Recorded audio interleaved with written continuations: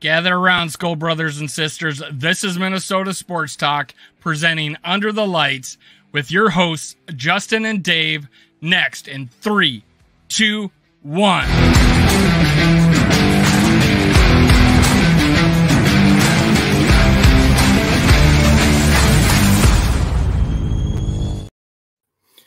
What's going on, everybody? This is Under the Lights on a Monday. This is Justin with Purple and Gold for Days, Dave with Minnesota Sports Talk, and our very, very special guest, SK. What's up? How are you this evening, our friend? Man, I'm good. I'm living. I'm here. I'm talking about Vikings.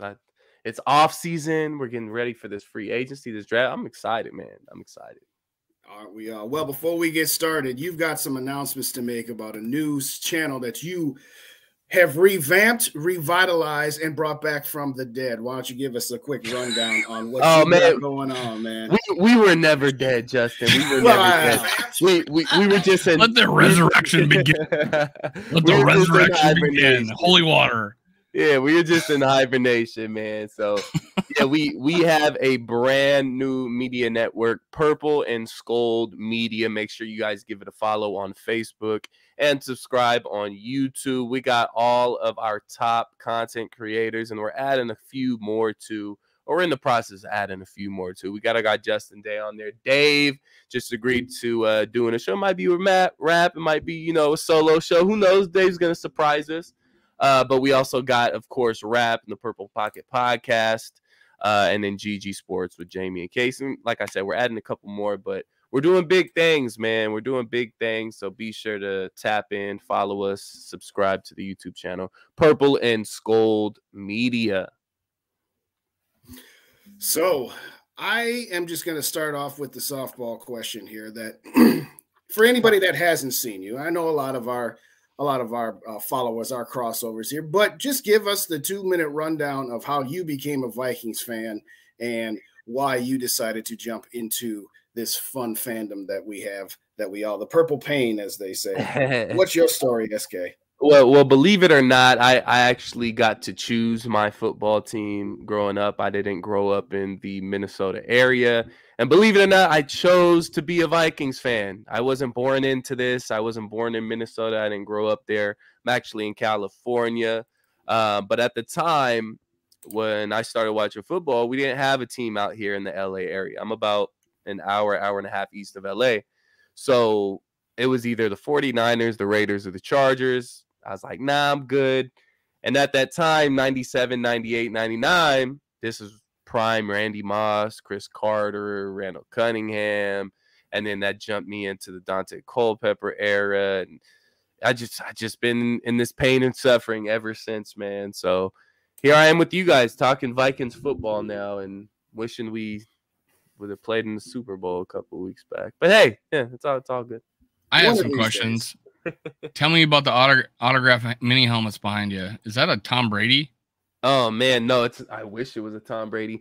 That's everything is Vikings related up here, including the Michigan Wolverines helmet. That is an Anthony Carter. God, that's cool. Helmet.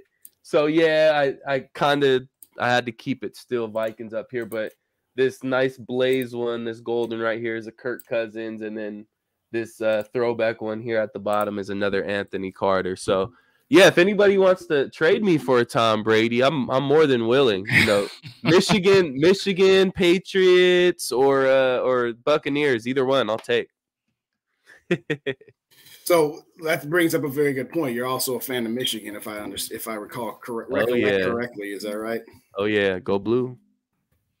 I actually got to see Tom Brady play. I was living in Florida at that time too, and it was his junior year. It was it was Tennessee against Michigan. Michigan, yeah. And Michigan won that game, and then the next year he goes on, wins the Rose Bowl, I believe, and then gets drafted. Who would have thought?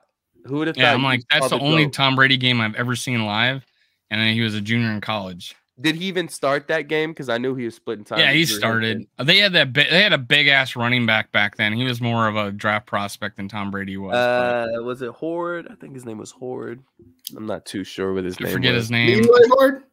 No, I don't think it's Leroy Horde. Yeah, I know it's not Leroy Horde. I'm just being Skol, David Michelson. What's up, David? Thanks for joining us. David Skol. What's up, man? All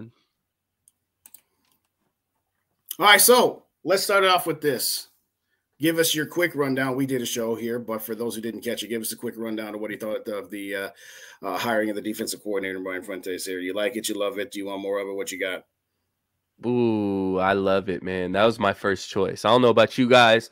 When I seen that Brian Flores was a possibility, I said, do not let him leave the building. Then, some other names started creeping in. Sean Desai, Evero, which... Where did Evero ended up going to Carolina? Panthers. Yeah, Carolina. Yeah. I endorsed him. And he didn't even interview with us. I said, fuck him. You didn't even want Flores, Dave. Let's call it real. No, I was playing. Oh, you didn't want Flores, Dave? So, yeah, I actually initially wanted him. I did that I talked about that on a video as him being one of the choices, one of the top choices with GG Sports and those guys on Skol Experience. And then I went and looked at the stats, realized he's never actually been named a defensive coordinator, but then his defenses at Miami were 32nd, and that's the first year of his taking over a team, and I'm like, this is going to be his first year taking over a team. Are we going to have the 32nd ranked defense? then after find out, funny thing is, once you hire a guy, you start finding out more information about him. So everybody comes to the woodwork to do articles, and I realized, well, I know there was talk of it, but he actually was the play caller for the NFL, the Super Bowl champion Patriots. Even though he wasn't named coordinator. And then he wasn't calling the defense. He let his defensive coordinator do it his first year and his third year. And those were the two mediocre years, bad and mediocre years. The good year was the, elite, turnover defense that he had his second year. So that was the year he was calling the plays. Where I don't see any. I didn't see any articles that says he wasn't, or someone else was. But I did see that his first year and his last year. So that's why I was hesitant about him. I was like, this was under his watch, 32nd ranked defense. I don't know. I just so I did a video. But I did say in the video that I at least know that he's going to be aggressive, and I'll take that over what we had last year. So I wasn't completely shitting on him. I was only, voicing my concerns about, he had some kind of bad ranked defenses. Yeah, and can I mention something, kind of a side note, but this still ties into this. We got to give credit to Kwesi in this front office. When we need a change at a specific, whether it be coaching staff or position, it's not a gradual change. We completely go completely opposite. When it was Mike Zimmer and we had the whole thing, and then Kwesi was granted the opportunity to pick the next head coach, he picked the complete opposite of Mike Zimmer, a guy who's, happy-go-lucky, he's going to talk to players, and, it's contributing to everybody together instead of Mike Zimmer being Mr. Grumpy guy and it's my way or the highway. And then you go to this defensive coordinator position. Ed Donatel was, the cool, happy guy, laid back. We're going to, just like his defense, we're going to be laid back, and we're just going to come up and try and make a tackle and just real soft. And we completely go opposite of Ed Donatel and go Brian Flores, who is 100% aggressive, who's going to get after the quarterback, who's going to blitz the majority of the time. So I like it. If the front office sees we need to make a change at something and it needs to be drastic, they make that drastic change. They don't, maybe we just need to switch it up a little bit. No, this defense needs to get better. Let's go out there and get one of the top defensive coordinator prospects out there in Brian Flores. So I love the move. I love the aggressiveness of the move. I have David Michelson. I was not talking poop emoji about Flores. I was not talking poop emoji. I was only concerned that it was defenses, but I just wasn't impressed with the group of defensive coordinators that we're choosing from. I was like, hey, at least go after a young guy that doesn't have a bad track record, someone aggressive. But I did say I would not cry if we got Brian Flores. So if that's talking poop emoji about him, then I guess I was talking poop emoji about him. Skull Mafia, what's up, man? What's up, Skull Mafia? And who else just came in here? What's up, Raymond? Thanks for joining. Appreciate you guys. If y'all could hit the like button. If you don't already subscribe on all the Facebook pages, they are scrolling at the bottom. That is Purple and SKOL'D Media. Who texted that? I did. From Minnesota Sports Talk? Yeah. You're signed up under me, man. Oh, man. Now, in the stream area, you can send it from everyone so that everyone. Oh, I didn't know that. I didn't know that. Yeah. So when you're running it next time and you he's sabotaging your page. He's sabotaging your page. I thought that was our first rule. We don't talk about that stuff. Anything bad said today, I'm gonna blame it on Justin. Justin. It's all you're gonna do that regardless. That's just standard operating. I do. So I don't know why we're going, but anyway, thanks for hitting the like buttons. We are now also simulcasting on the Purple and SKOL'D Media Facebook page. So if you do not already like on there as well. Hey, Felicia. What's up, Felicia? Thanks for joining us. Always Let's get her up there. Thanks for joining. We appreciate you. Dave Matheson's also in the house. Thanks again, everybody, for joining. So, having said all that, now for me, Matheson. Michael, man, this font's really small. My eyes really bad. I should put my bifocals back on. Sorry, Dave. Dave. Justin. There's too many Daves. He's only been listening forever. There's 3 Daves in the house right now. I start to get off these. But having said that, no, I think this was the best move for this team for this year. And anybody who's concerned about, well, he might be a one and done. So what? If he's a one and done, that means our defense is light years better than it was before. Yeah. So we should be happy with such things. We got to take what the Vikings do. They play for 1 year at a time. And if you're going to play for 3 years, then yeah, Flores wasn't maybe the best choice from a long-term perspective, but who the heck knows? You know, this guy's been trying to get jobs. Who knows if he even gets one? We could have the #1 ranked defense and he still might not leave because, you know, he's kind of getting blackballed right now. So to me, you take the best option available to you and you roll with there if that's the way you're going to proceed with the team here. I think if anybody's overcome being, you know, that stigma of being blackballed, it has been him. Because he didn't drag it out in the media. He's kept quiet about it. He's not making he's not making it a crutch. I think that is bought him a lot of goodwill, and people are still looking at him as a head coach. So, you know, I don't know necessarily if pulling your name out of the hat and taking a D coordinator job rather than sticking with it will cost him. But I thought it was going to be a crazy fit after he tried to get rid of Tua Tagovailoa, if I say that right, and then go to the Cardinals and get told to F off on the sidelines by that quarterback. He wasn't having that. I didn't think that would have been an appealing situation for him. Nope. And I think he did the right move and went to our team where, again, he was a fan from afar, especially his kids. So yes, I think it was a good fit for him. And if he could show he turned another defense around, then great.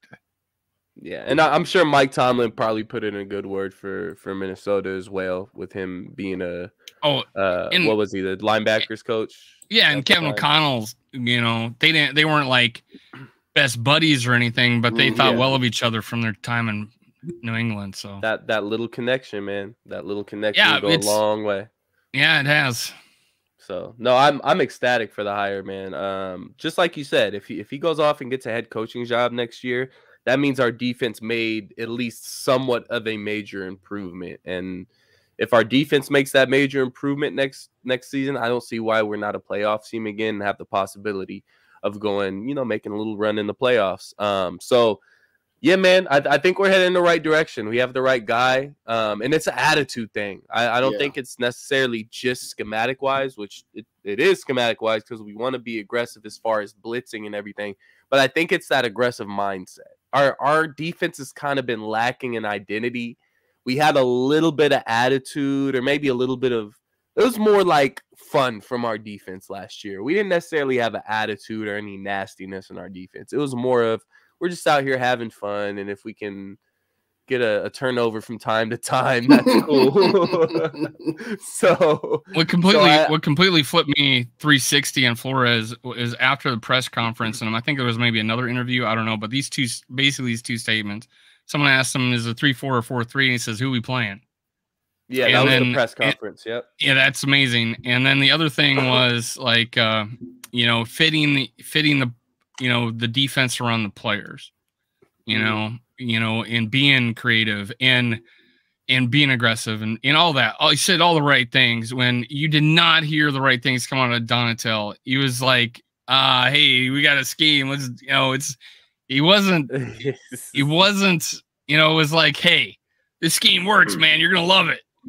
The thing is we all bought into it when Donatel first got hired, which it's normal. It's normal for a fan base to buy, oh, he sounds so great and positive, and we're just all going to get along out there. And then we saw the product he actually put out there. The worst thing was before the playoff game. He had the nerve to go out there. Was it him or Patrick Peterson and say, you're going to like what you see out of this? It was him. I heard it from him. And the reason why I think Patrick Peterson's gone is because he likes that style of defense. Yeah, because he doesn't have the capability. So I flipped on him. He produces. You can't be mad at him for it, though. He produces in that defense. He produced for us. Right. He wasn't terrible, but I mean, he had a terrible game against the Giants, obviously. But he wasn't bad in this scheme. So you can kind of understand why he would be defending Donatel, but the numbers are right in front of you. Like, well, I think he wrote it. I think he wrote it on the wall, basically that, hey, I'm probably gonna be gone now because Flores is hired, and we're gonna go man a lot. Mm-hmm. You can't really blame the guy. I mean, he's a borderline Hall of Famer playing. Man, he's not borderline. He's a Hall of Famer. He's a Hall of Famer for sure. I'm just keeping my own. But you're being cautious on that. I'm being cautious. People say, "Oh, you said it," but he doesn't have the skill set he had 5 years ago. And this skill set for Donatel, he was probably the one that benefited the most from it. I mean, it only came at the cost of, I don't know, Danielle Hunter and Harrison Smith and a bunch of other guys. But having said that, there's absolutely no doubt about it that he is the one that is going to benefit the least from Donatel's system being gone. And frankly, as much as we liked him and it was a great 2 years, he does provide a lot of veteran leadership. I just don't see any way that he's back with this team next year. Do you guys think I'm on something or onto something by saying that? Do you think there's any chance Patrick Peterson is back or no? No, I don't. There's a chance. I mean, only if he's sitting out there and we don't get anybody. And I think that's how we got on our team last year. But that was coming off a bad season. Yeah. So I'm like, he's gonna want to get paid. He's gonna want one last paycheck before he. I don't think he'd last long enough for us to be settling on him like we had what we did last year. Yeah, I'd rather place my money somewhere else in a younger, more versatile quarterback. That's actually going to be better for this scheme. So I love P2. It was fun while he was here, but I do think he taught the young guys. I think he was a leader to the young guys, and I think that's the same way with Harrison Smith. Yeah. And it would be sad to see him go in that, and the whole the lore of him saying we only need 5 touchdowns. Yeah, that's some Viking shit right there that I'm gonna hold on to for a while. Yeah, absolutely. You can hear him on the sidelines doing. Now only need 4. What's up? Like I said, we love P2, man. We love P2. What's up, John B? Thanks for joining us. Very much appreciate you. And you know what? We were going to get to this later at some point, but let's just go ahead and now. Dalvin Tomlinson officially is a free agent as of today. His contract has voided. Vikings got a $7.5 million salary cap hit. I'll just put it out there. What are your thoughts on Dalvin Tomlinson? I'll start with you, SK. Do you think that he's another guy where we hope maybe sticking around? Because the bottom line is whatever they sign him for, they're already into him for $7.5 million. Do you think it's worth getting into trying to re-sign him to try to recover some of that sunk cost, or that it's just time to move on in a different direction? No, I think he's back. I think he's back. It's just because we have too much money tied into him regardless. So I think he's back. So my thought process there, and you, SK, what do you think about this?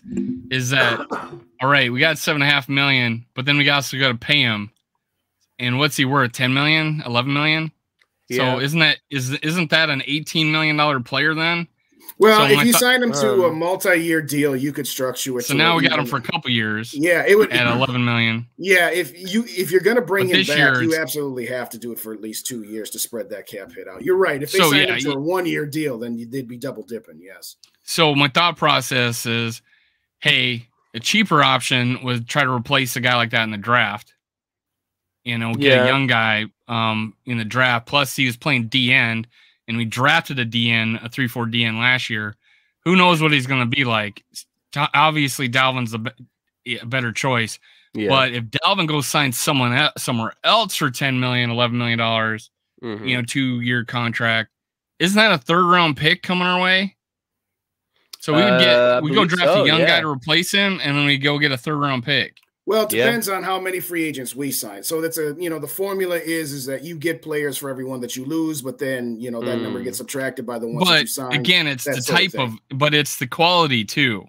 Right. Like, is it like we sign a $4 million guy that might not count against us, like losing an $11 million guy, right? So there's like a scale, right? This is where I pretend to not. This is where I don't know the exact, This is equation. Justin's game. This is Justin's I know game. I know a decent amount about the cap, but I don't know the formulas as to how they calculate compensatory picks. There's some formula. You're right. I sign this guy for $1 million, but I lose this guy for $10 million, and they cancel out. No, I don't think it's like that. I think it's I think it's the value of the player is and I think the time that you get him too. Right, that's another good point. So no, but to your overarching point, if the formula works out that way and you don't re-sign him, then yes, you could theoretically get a compensatory pick for him. Following season. Losing a Peterson, losing a Dalvin, that's going to help us in that category big time. I think. Now you said you'd replace him in the draft, or you'd replace him in free agency. Well, draft, but we also got a guy we drafted last year. We haven't fully checked out yet. So I don't know. True. So either way, you're saying probably not, Dave, is what you're saying. Probably not. Probably not. I could see us re-sign them if we really like him, but Flores has got to like him. And I don't know. I think he's more of I think he wants to collapse the pocket, and I don't think we were collapsing the pocket. I think our biggest weakness was our 3 interior defensive linemen and getting into the quarterback. I think that was our biggest weakness this year, because our cornerbacks and our safeties can't hold it forever.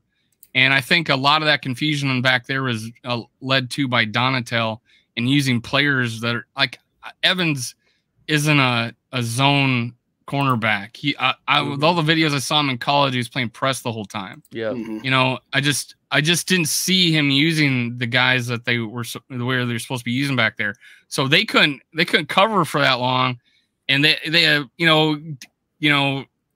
Danny Dimes has all freaking day to throw, because we can't collapse the quarterback. And how many times did you see almost misses by Za'Darius because the quarterback could step up? Yeah. All he had to do is step up. Yeah. Yeah. And no one was there to push the pocket. And that's why I think whatever we can do to get that pocket to collapse.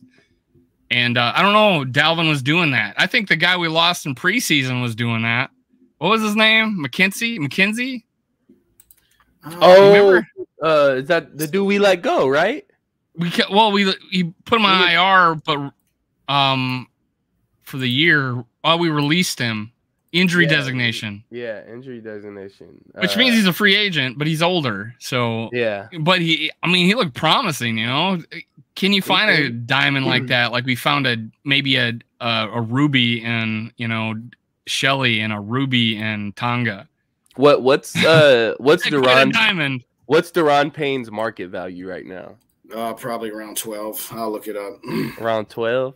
I'm guessing somewhere in there. That's the guy. If you could get Deron Payne, okay. According to Spotrac, Payne's projected mark. Oh, I was a little light there. 19, little lights. 19 million. Yeah, so I think he's going to price himself out of our ability with what we got going on. But that would be a home run sign if you could get that guy.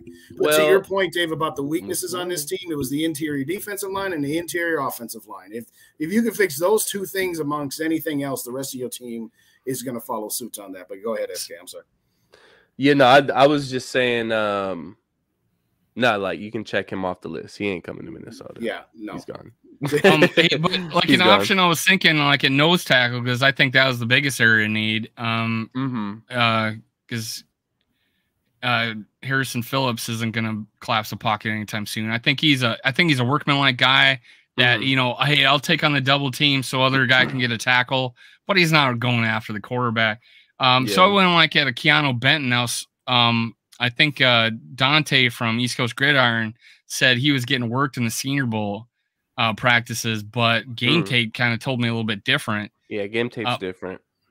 So I don't know. I see a guy like that being available in some cases 3rd round. I don't think he lasts that long because I think that nose tackle, it's not deep. So I don't know. This guy gets out of range for us because we don't have a second round pick. But I like a guy that can get after the quarterback up the middle. And we played around with that, putting like our DNs in a 4-3 at the tackle position. We saw that under Zimmer. Who knows? Maybe we could just mix guys and move them in third down position. I think Flores can get real creative with that. But hey, I think the biggest need is some guy sitting at nose tackle and just collapse in the pocket. That's well, look at the majority of the playoff teams in this year's playoffs. They all have a nose tackle or defensive tackle that is dominant, that can get pressure on the quarterback. You look at the 2 Super Bowl teams; they got Fletcher. Philadelphia had multiple. He's available.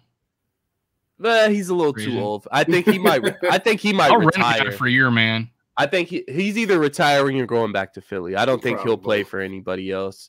He's kind of on that Jason Kelsey thing. Look, I'm either retiring or I'm playing for the Eagles.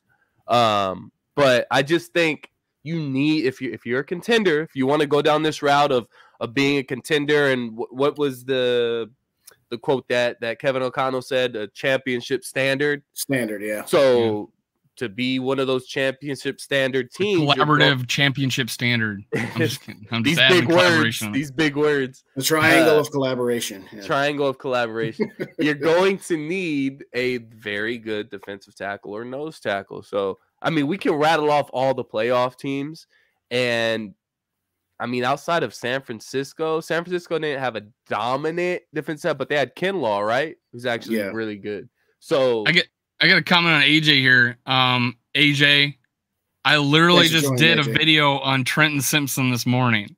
So check it out. Minnesota Sports Doc. Go check it out. Yeah, there's a 3-minute highlight tape in there too. I really like him. I think it's not that I like him.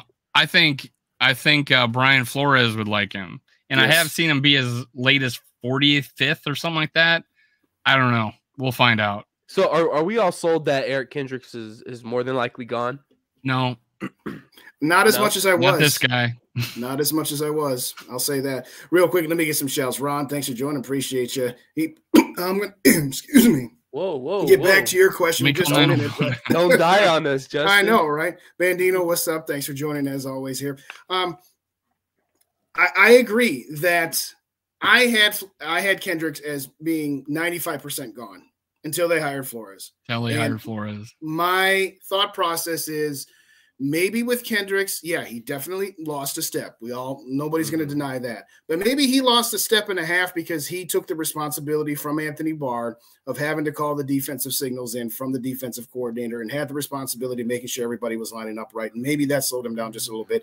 I could see Flores saying, you know what, I could still get something out of this guy. Now, having said that, all due respect, and again, I'm not talking about taking money out of players' pocketbooks, but his cap number is going to have to be reworked on some level, one way or the other, because we got to make some salary cap space somewhere. And unfortunately for Eric Kendricks, he's the one who's got the most that can be saved with the littlest amount of dead cap hit. But no, I would say that now I'm going to put the chances of him being back at about 30-35%. I'm not saying that I think it's a majority overwhelming that he'll be back, but I think there's a better chance now than there was before. Circling back to Ron's question here. Was it the players or the D scheme? And my answer is yes. As in it was both. Okay. We want to make Mike Zimmer and Rick Spielman the big bad wolves and, all that good stuff here. But let's not pretend that it was only the scheme, and let's not pretend it was only the players. I think it has to be a little bit of both. What do you guys say on that one? Yeah, I am leaning heavily towards the scheme.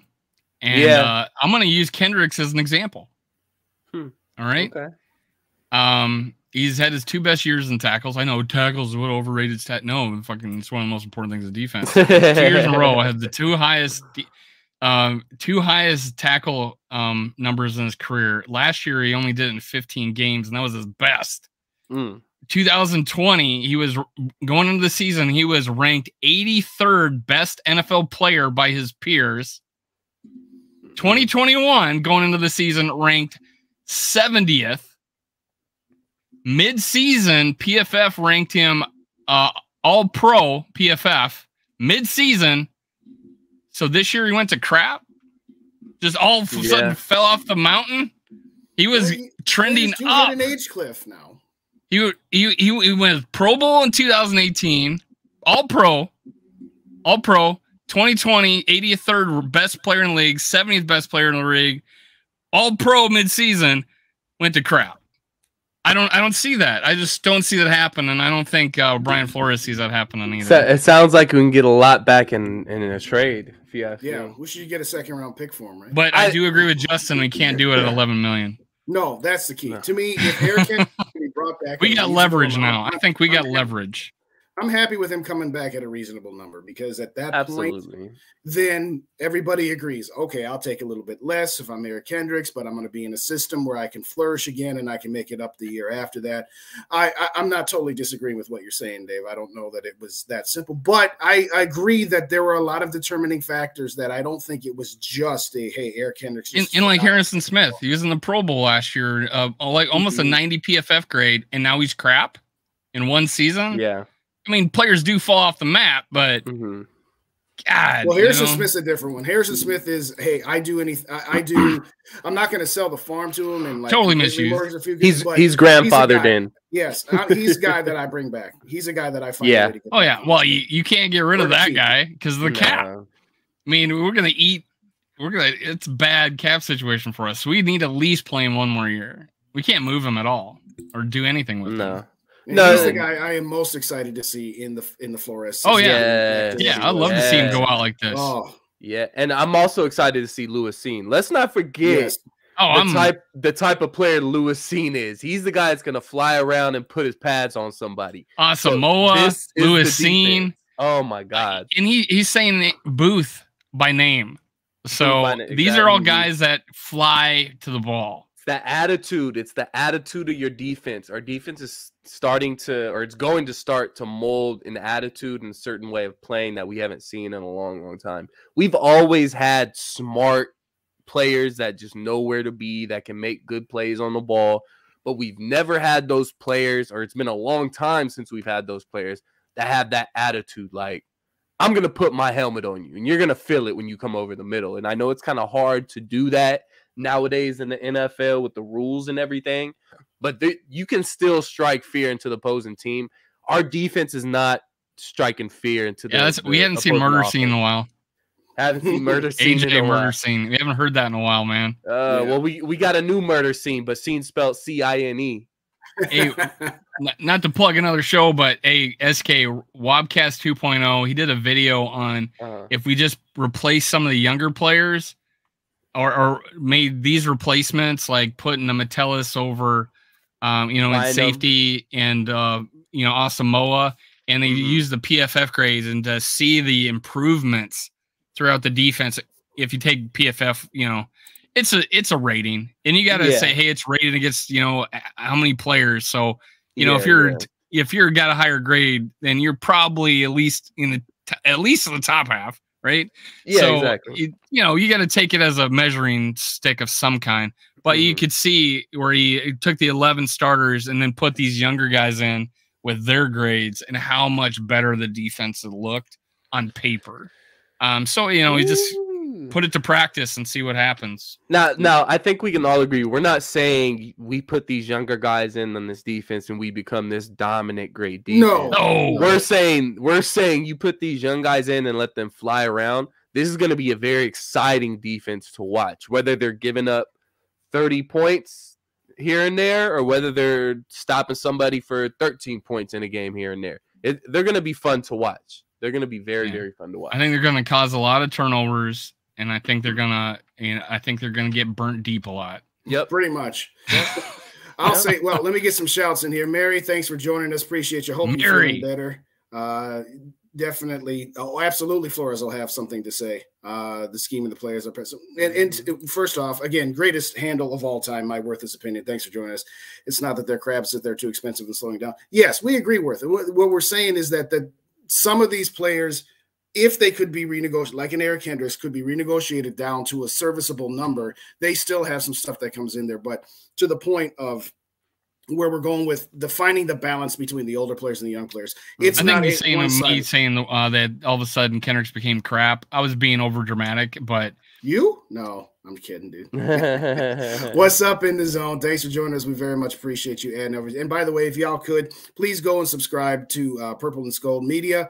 That is the new mothership that we will all be part of. That will be myself, Dave, Rap, GG. It's my vacation home. It's not my mothership. It's my vacation home. If you could, if you're watching on Facebook, hit the like buttons there and help us help the channels out a little bit that way. Or if you're on the Facebook or YouTube page, hit that like button, hit those shares buttons for us there. Yes, having said that, to your point, SK, this defense, one way or another, is going to be massively different than it was last year. And it very well may give up more points than the quote-unquote bend, don't break does. But it's going to be exciting. It's going to be famine, feast. There's going to be games where they're shutting people down, and there's going to be games where they're getting burned all over the place. But I don't see it being the death by 10,000 paper cuts that was the Ed Donashell defense from time to time. What's up, Andrew? Thanks for joining. Very much. Well, it's all about being situational, just like Kevin O'Connell says. You know, in the what's the saying he was saying? And when the moment is 3-4 biggest, or 4-3. No, not in the press conference, but when the moment is biggest, we play our best. Whatever the hell his saying was, when the moment's the biggest, our biggest show, or some shit like that. But you look at these teams, being situational masters or whatever he calls it. You look at these teams, especially Kansas City Chiefs, and I know they're Super Bowl champions, and you know you can only compare the Super Bowl champions to so many teams in the league. But you look at their defense. Their defense isn't great, but when it comes down to it, when it's okay, we're fighting for playoff position or it's playoff time, that defense comes to play. Chris Jones comes to play. Frank Clark comes to play. So it's all about being situationally good in those positions. So when the spot is big, you need a stop, you get a stop. And we've had times this year where I think we did get a couple stops in big moments to where it's like, okay, this team just finds a way to win and is good in situational moments, but the defense needs to improve drastically in that for this team to make any type of run and be a playoff team next year. I'm going to get to end this O's comment in a minute, but one more shout out here. Skol, guys. Thanks, Pops. Appreciate your support as always. Love you, boss. Having said that, both Rap and I have talked about trying to trade for that Miami cornerback, Xavier and Howard, but that might be difficult with having to get Miami to agree with it. This guy from the Steelers, Zoe, put the guy's name in there if you could, please. Sutton, isn't it Sutton? Flores? No, not Flores. Sutton, yes, Sutton. He's a slot cornerback. I think if you can get him, re-sign Duke Shelley, and maybe get one more veteran and allow guys like Booth, allow guys like a Caleb Evans to be those depth pieces, you're in business defensively in the secondary. I don't know how much that guy will cost. In fact, maybe I'll just look him up and see what his Booth's got to stay healthy though. That's the only thing with Booth. It's health. It's health, and that's huge. Your best ability is your availability. What do you think about Booth? You know, other than if he was to stay healthy, what do you think about Booth? I mean, it's kind of hard to really judge him because we didn't get enough looks at him last year. Like, what was your evaluation? At least coming out of college, like I loved it. If I remember doing mock drafts, he was my guy.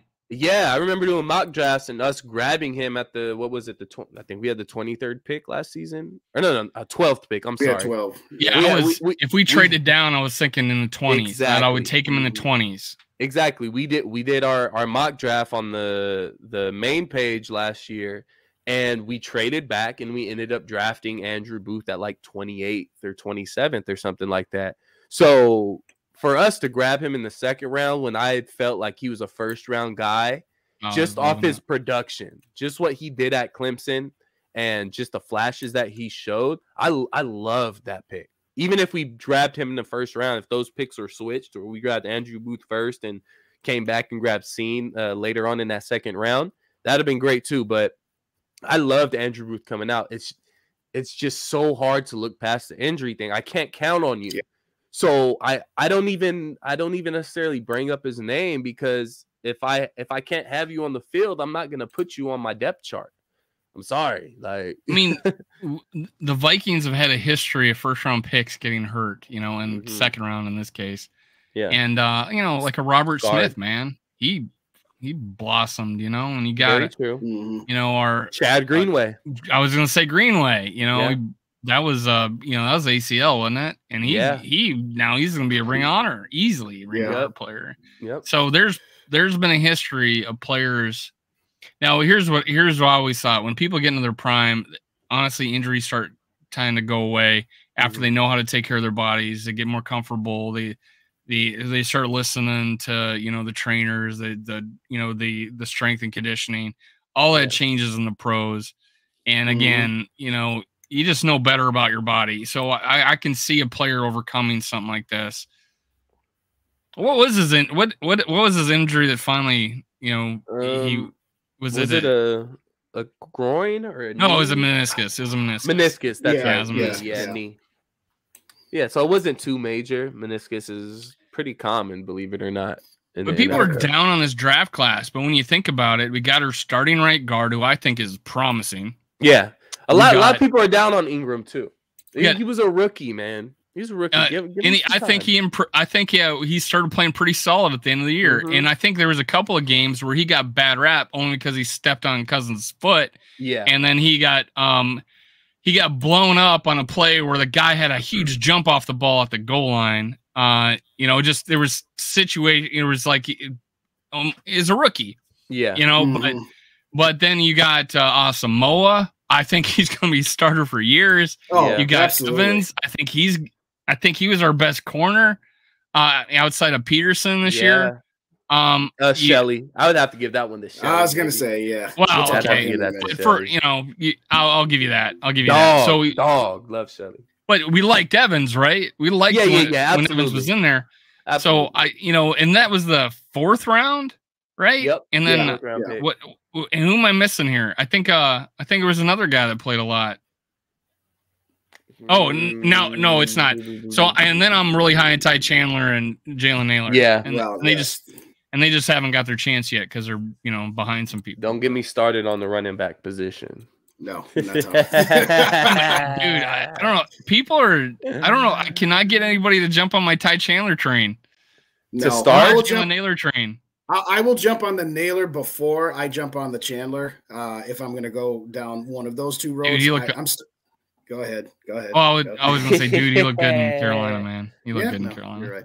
All right, let me get some shouts in here. I'm getting behind on this. Felicia, I see your question. I got that one star for a minute here, but we're going to finish up. We get some special teams. We can get some special teams mixed in. There we go.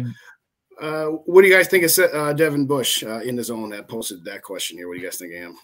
I heard he's slowing down. I got to do my own research, but just things I've heard about Devin Bush is that he's on the back end of his career. So I think I'll pass on Devin Bush. You interested at all, Dave, or no? I just you take anybody. All right, fair enough. I pass. All right. Don't know enough. Dave Thibodeau, thanks for joining us. You know, I think that's the 4th Dave I've seen in here, and I've already met a lot of Daves everywhere I go. Everywhere. We're surrounded by Daves here tonight. So thanks everybody for joining us. If you haven't already done so, hit that like button, hit that share button, and subscribe to the channels if you could. All right, so we'll get to Felicia's comment here. Yo, we're taking your questions, guys. We had no idea what we were going to talk about. No, you guys have questions. We'll see what happens. And you guys have more than delivered here, but Felicia's got a good question. What do you think about Greg Joseph? I'll let Dave go ahead first. I'm all about continuity, and we've had a problem ever since Cluey got let go as our holder and punter, and is been a year by year change almost every year. And I honestly, I think, you know, like I think we found the solution last year in the season, and then we got rid of our punter. And what happens? Inconsistency again. And I give him it sucks, but I think we got to go into the year with all 3 of them and give them another shot. I don't think we're getting rid of our punter. He was amazing. No. You just got to be better at I think you just got to have better continuity at holding, and you know, and everything. So that's my point on it. Is, you know, it's continuity thing more than anything. And what did Greg Coleman say? Same thing, right, Justin? Yes. It's funny. I actually went back and listened to that earlier today about him talking about, hey, must keep your special teams consistent. So I guess I would sign him to a 1-year deal. I don't know that I'm ready to commit to him long term as of yet. Yeah, So not long term. I'll give him a 1-year deal. That is probably where I would top out at. Yeah, I'm cool with keeping him around. I'm also not against going out there and grabbing another kicker. Look, you see that helmet? There's a kicker coming out of Michigan. His name is Jake Moody, okay? So if you want to spend a 7th round pick on a new kicker and grab Jake Moody, be my guest. I don't think we have a 7th round, do we? Do we not have a 7th rounder? Oh we my only God. got 5 picks. Is this the first time? When's the last time we didn't have a 7th round pick? I think 2005, maybe. We'll probably have 3 at the end of this. Let me look. I think we got a 6th, but not a 7th. You might be right. Or no, is it the 4th or 5th that we don't have? No, that's right. We got a 1st, 3rd. We got Detroit's 4th. We got our 5th, and we got the comp in the 5th. So we don't have a 6 or a 7. Oh, so wow. We'll have to be making some moves there. We're trading back in the 1st. I almost guarantee we trade back in the 1st. Yeah, unless some godly. What do you think about the whole idea of getting that number 2? Like, we don't need a receiver, but we didn't need Randy Moss either, right? So what do you think of like a Jackson Najigba, falling to us at 23? Do you think that's a guy that, I mean, he's not Randy Moss, but I think he's a stud. Here's what I do. I wouldn't be opposed to drafting a wide receiver. Me neither. But I also know how valuable the wide receiver position is in the NFL nowadays, and if you can get a very good wide receiver on a rookie contract on a 5-year, that's very valuable. So I look and I say, okay, look, I can draft this receiver right here, but I also know I'm going to have a lot of trade offers. Guys that are coming early 2nd rounds trying to jump up and grab another receiver. And they'll give up a lot of draft capital for that, which last year we should have got. I'm not even going to talk about last year's trade back 20 picks and not getting a 1st round pick back from the Lions. Even though it wouldn't have been a top 10 pick this year, it would have been 18 or something 18, like that. I believe, yeah. So it wouldn't have been. I thought the same thing. I thought we were getting a 1st round back. I did too. I said, "Oh my God, we're getting a 1st round pick back. We're going to draft. We got a what next year?" So no, we didn't get a 2nd. We got a 3rd. Oh what? My God. And we gave up our own 2nd too in that deal. Yeah. That's what threw me off. Let's not talk about that. Let's not talk. It's a new draft. It's a new year. It's a new year. But I look at the trade offers and say, if I'm able to trade out of this 1st round and possibly pick up a 1st round pick in next year's draft and set you up for the future, whether that be the quarterback position, whether that be a top defensive tackle that you want to grab, a pass rusher, whatever that is, it puts you in prime position in next year's draft when things are a little bit more clear. This offseason is really murky. We don't know what's going to happen with this team. So I think next offseason, it's going to be a little more clear of what the Kirk Cousins situation is, what if Dalvin Cook's still around, everything else, the Justin Jefferson extension. So I think if you're able to trade out of the 1st round, grab an extra 1st round pick, I think that's best case scenario. But I wouldn't be opposed to drafting a wide receiver there like Mbigba, I think his name is. Njigba or whatever. Njigba. Jackson Njigba. And then also Addison out of USC. I like Addison. He reminds me of Diggs a little bit. What about Flowers? I haven't been able to look at Flowers, but I've heard a lot of good things about him. He is explosive. Yeah. In a tough guy.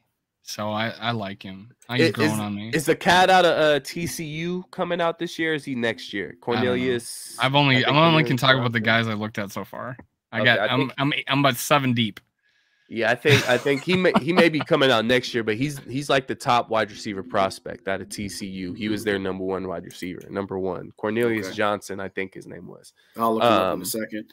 But yeah, he's like a Mike Williams, big type of receiver, 50-50 ball guy. Hey, if you haven't hit the like button, please do. We got like 8 likes, and there's more than 80 in this chat. So yeah, I was about to say, let's come go. On, yo. Hit that like button. Help us smash. 4 of them are me. And 4 of them are me. Slap that, man. Stop playing. You better slap that like button. What's up, Zach? Thanks for joining us. Andrew, thanks for joining us as well. Andrew brings up a good question. Who's the first player to get extended to help us with the cap?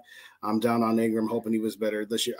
Let me address the Ingram part. I think that we're so scarred by this interior offensive line, whether it be guards or centers, that we put a little bit too high of expectations on guys coming in right away, to the point that you made earlier. SK, the guy was a rookie. He was okay. He was nothing spectacular, but he wasn't garbage either. So I definitely think we got to give him at least one more year before we completely throw the pitchforks at him. But to Andrew's question, who do you think is the first player to get extended to help out with this cap situation?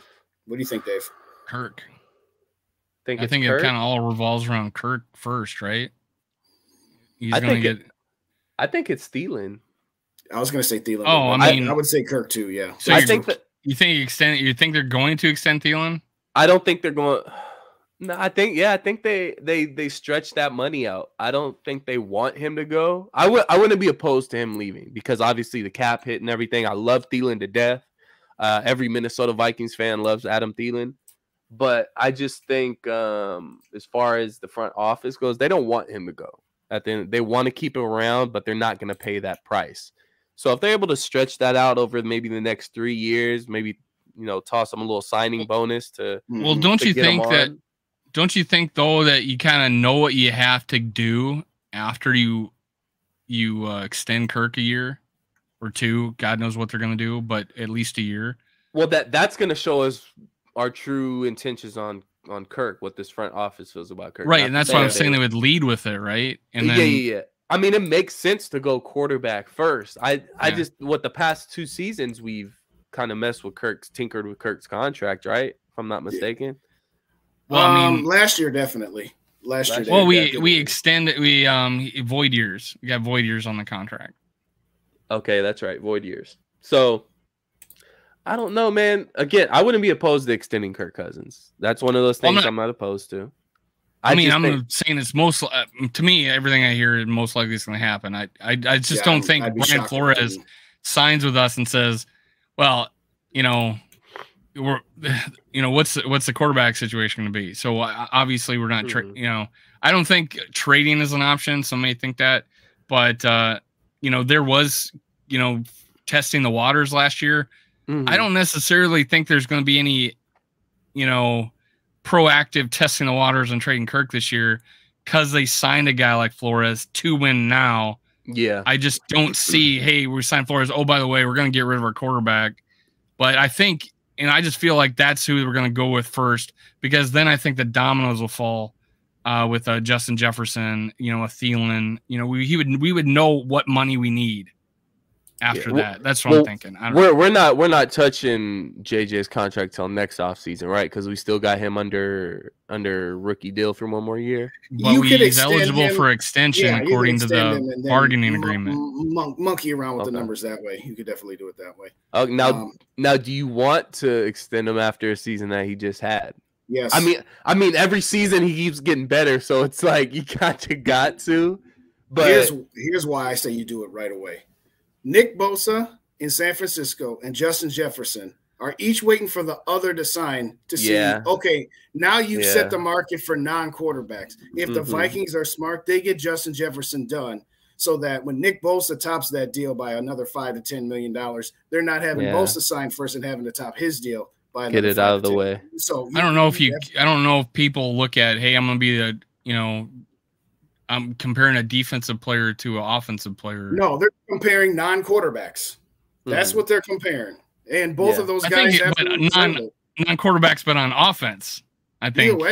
Either way. Nick Bosa and Justin Jefferson are going to set the market for. Have you heard that like in a comparison conversation? Absolutely. I haven't. You listen more than I do, so. They have talked about it. It's a thing. It's a thing, between players. Well, who's going to be the highest paid non-quarterback? To his point, which I agree with, is that, hey, well, they do it in major leagues all the time. They try to get these guys guaranteed money earlier in their career, and they'll sign, but they actually sign for less. Yeah. They do that all the time in MLB. But if we wait a year, he just gets that more expensive, right? Right. So, there you have it. That's my 2 cents. Now, could we save money against the cap this year if we do extend him? Because what's his hit this year? you see other contracts like that where it's 2 years that are very affordable, and then it balloons.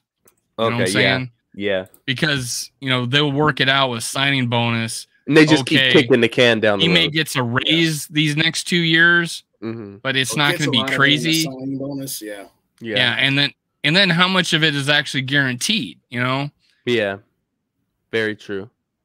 Yeah, JJ's cap number coming up is only 4.175. So if you signed him to something, it would probably be a humongous, signing bonus. So I don't know that you're going to save a whole lot, but to thinking long term, you're going to want to get him to.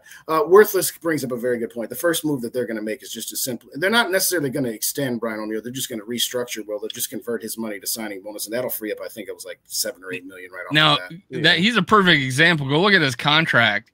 Very little guaranteed money in his last couple of years of his contract.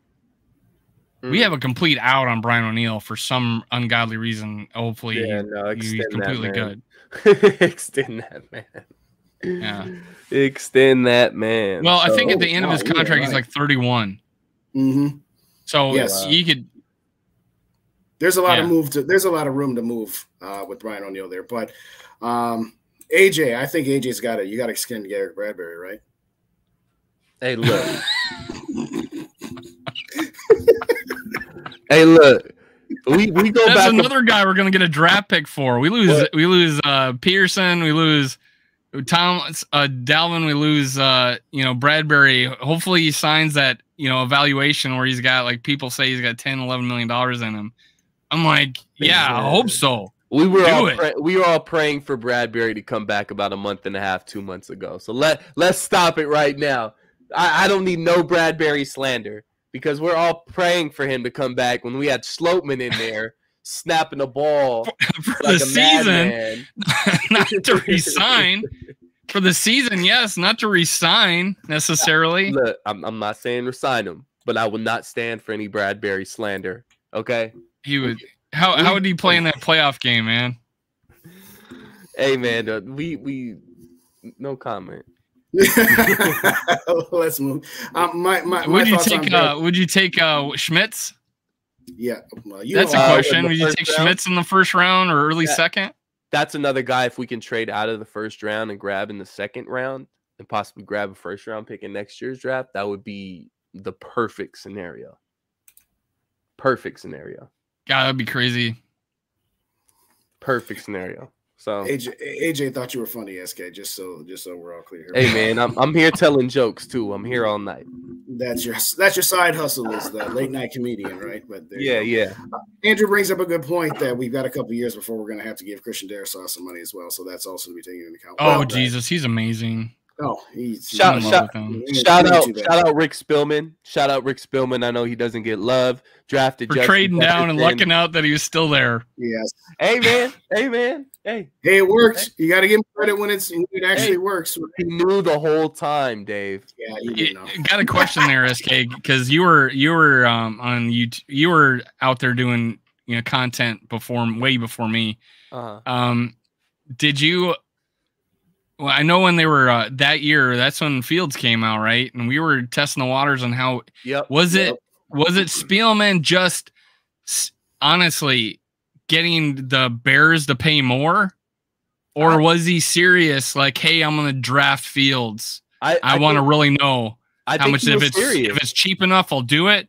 Or did it work like a charm and they caused the Bears to overpay? I think he was serious, because you look at how he speaks about Justin Fields to this day, and he speaks very highly of Justin Fields. If you look at some of his articles, I think he writes for the 33rd team or something like that. Yeah. He speaks highly. He speaks highly of Justin Fields, and I think at that time he was looking at it as he knew his job was in jeopardy, just kind of the way things were going. So he said, I need to make a big splash move. What I need to do something here. If Rashawn Slater isn't sitting here, then I got to go and get a big splash in a quarterback or whatever it may be. So I think he really was going to draft Justin Fields. I also think he really liked the guard, the USC. The Bear Tucker. Bear Tucker, yeah. I think that was the how guy he was in New York. he was willing to draft him right there. I think it just he got too much of a good trade. Yeah. That he said, okay, let me move down. And thank goodness. Thank God. Yeah. Thank God Darrisaw was still there. And who the lineman that Leatherwood. Alex Leatherwood's not even in the league anymore. Oh, yeah, we oh didn't my on that one to say the least. Let me get some shouts in here. People that were talking about Leatherwood, man, I was like, no. Oh, real quick, Justin, just like you brought up earlier in the show, Dave, about the whole first rounders getting injured. Darrisaw dealt with the injury his rookie year too for the first half of that season. Let's not forget that. Yeah, true. Yeah, look at him. We got our boy Rap in the house. Thanks for joining us. Oh, great! Here we go, Rap. Oh, yeah. You already missed. I wonder what the next question is going to be. Yeah, I know. The great hate. We ain't going on. I want to say hello and thank you to Angela. This is the first time I see, so thanks kindly for joining us. I think we trade Carrick and get Gonzalez. If we could trade something for Kendricks and get something in return, yeah, I'm definitely for that. I don't know.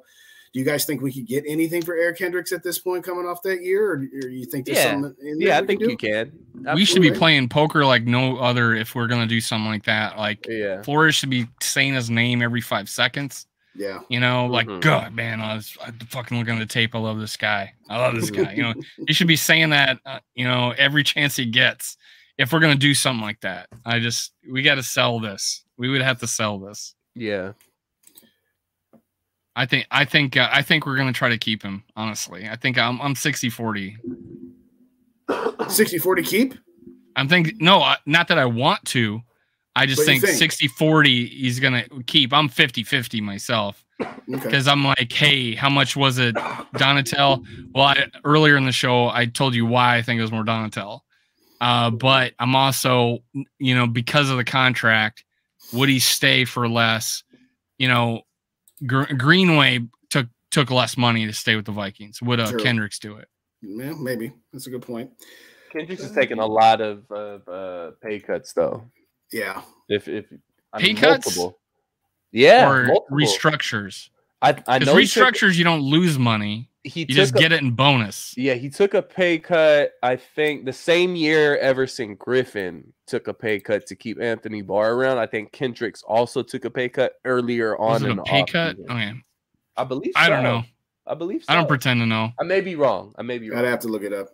Yeah, most of them have been restructures, though. Like Thielen's all been restructures. He's not made less money. Yeah. You know, and yeah. So let's talk about one more defensive player because his contract makes it rather interesting, and that's Danielle Hunter. Mary agrees with me. She knows. Yes, she does. That's my train of thought. Oh, Danielle Hunter. So he's got a cap hit right now of $13 million. If they were to cut or trade him, his cap hit would balloon up to $18 million. So it would actually be taking on more dead money if they traded or cut him. But the problem is that he's got 1 year left before 2 void years, and he's only going to be making $4.9 million in actual salary this year. So I seriously doubt he's going to want to play the last year of his contract on such a low number here. What do you do with Danielle Hunter? Do you re-sign him? Do you try to get him for 1 or 2 more years, or do you want to just keep it? You want to sign him for the long term? What are you guys thinking? SK, I'll start with you. Keep that man, sign him for a couple more years. I believe Flores is going to use him the right way. So I think you got to sign him for at least the next year. Got to.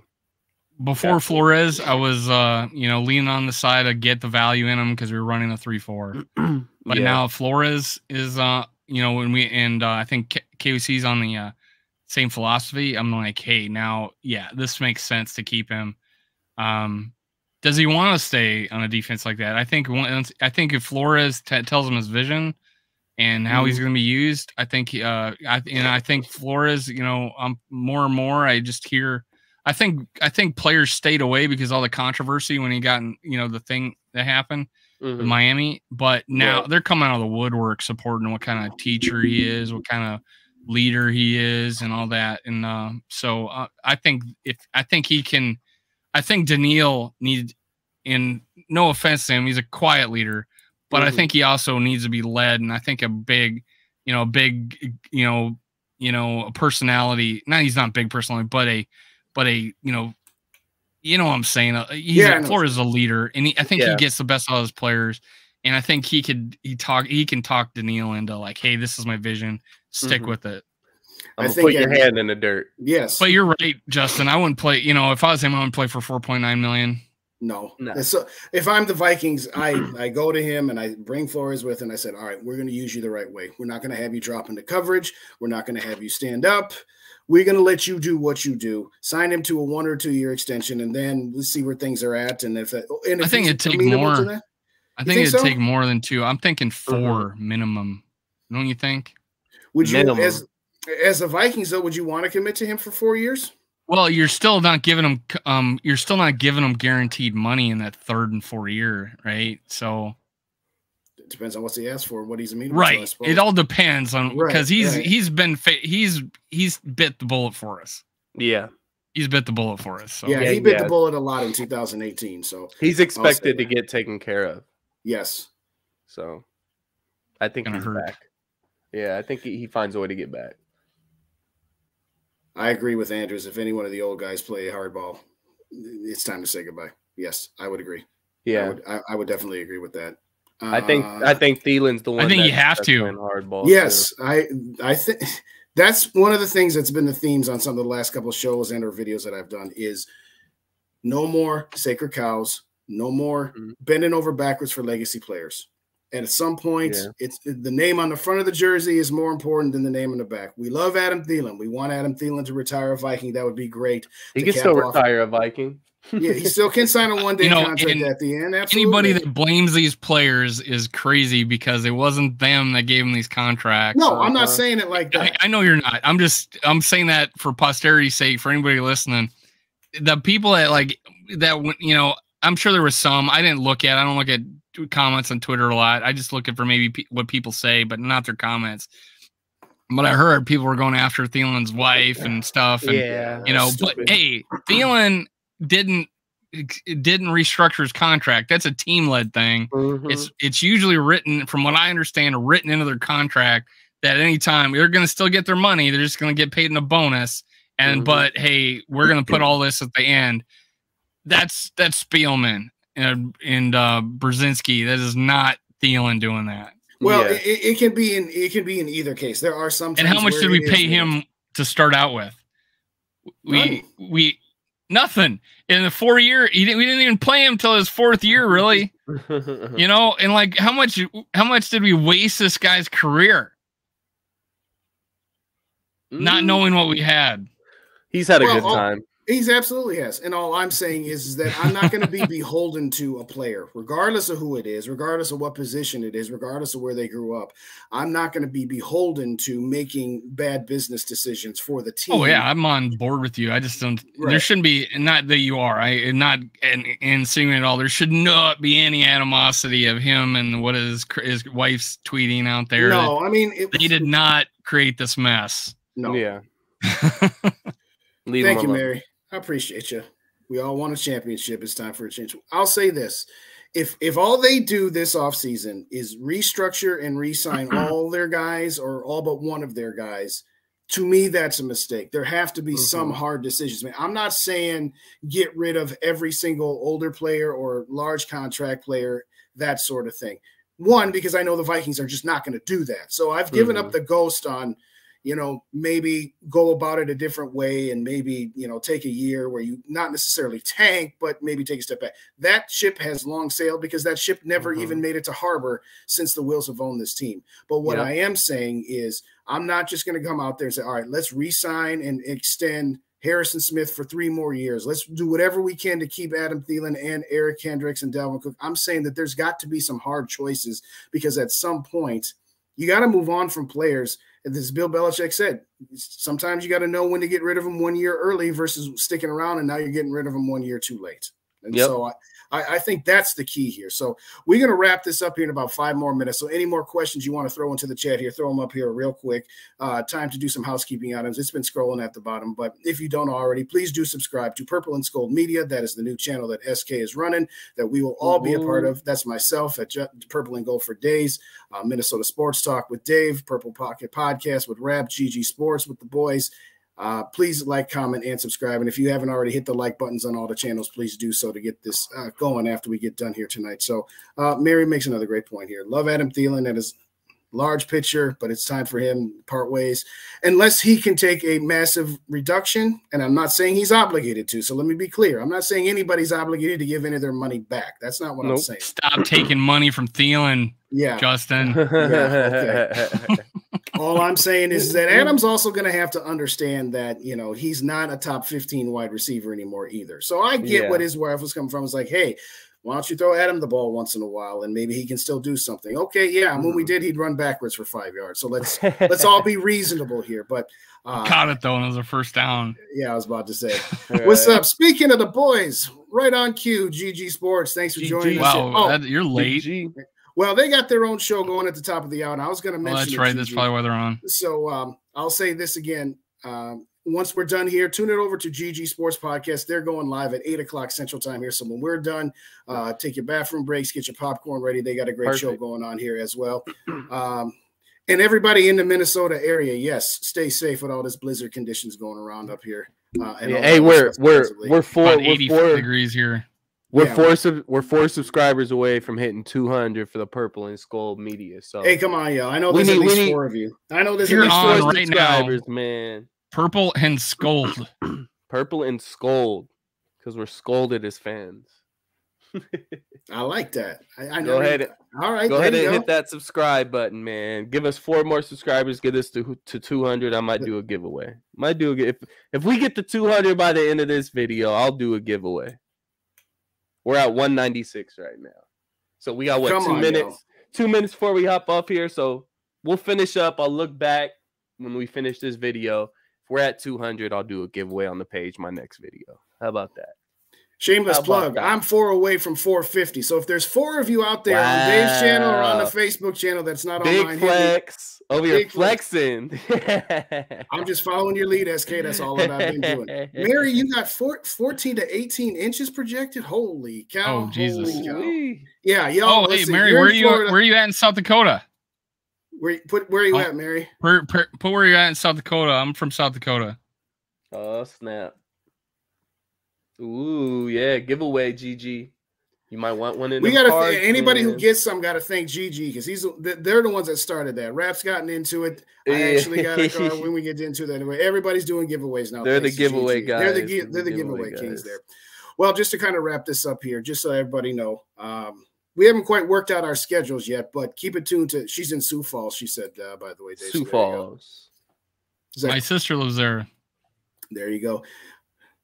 Al's in Green Bay. Oh, Al, I'm sorry. I'm so sorry, man. Sorry, you have to. Oh my God, the pain in the agony. However, I hear it's the drunkest state in the 50 states. Yes, it's not even close.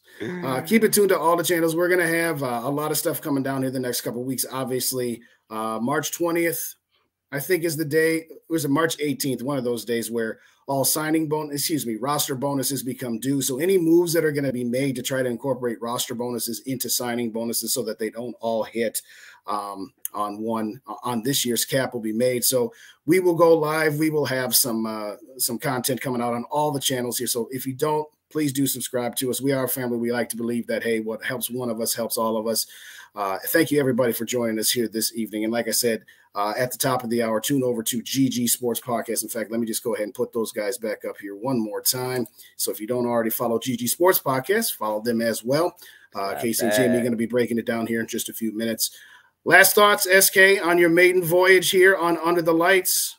Man, it was great. I had a great time. It's always fun talking Vikings with you guys. And I'm looking forward to what we got planned for this offseason, man. This draft coming up, me and Dave, we're hitting it hard, man. I know Dave's going to hit that draft board hard.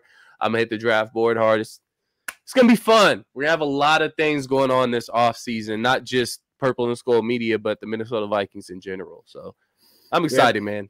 So are we. We haven't worked out all the details, but I think at least one, if not multiples of us, are going to go live on draft night. We might even do a simulcast. Who the heck knows? Definitely do something at the start of free agency, or if there's any breaking Viking news as well. Dave, anything else before we wrap up out of here, my friend? No, man. GG Sports and I do the SKOL'D experience on Wednesday night, 8 o'clock Central, 9 o'clock Eastern now. So we're getting more viewers at that time. So come check us out then. I don't remember if I got a guest on yet, but I've been slacking lately. I don't want to abuse my connections. But hey, and I'm also for sure 100% has been my life dream is to do a day of draft live show. So I am definitely doing. If anybody wants to be a guest or be a co-host or join, fine with it. But I don't give a shit. I'm gonna be doing my own. You guys can jump on if you want. It's been my dream ever since my dorm room. I'm 19 years old, man. Watching a 19-inch Zenith television.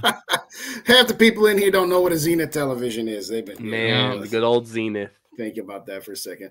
Well, that's gonna wrap us up, everybody, this evening. Thank you so much for joining us. We very much appreciate you. If you could, like I said, go to the other channels, hit those like buttons, and let's smash this YouTube algorithm. And if you don't already subscribe to Purple and SKOL'D Media, please consider doing that. Thanks again, everybody. You have a great evening. SKOL Vikes. Peace.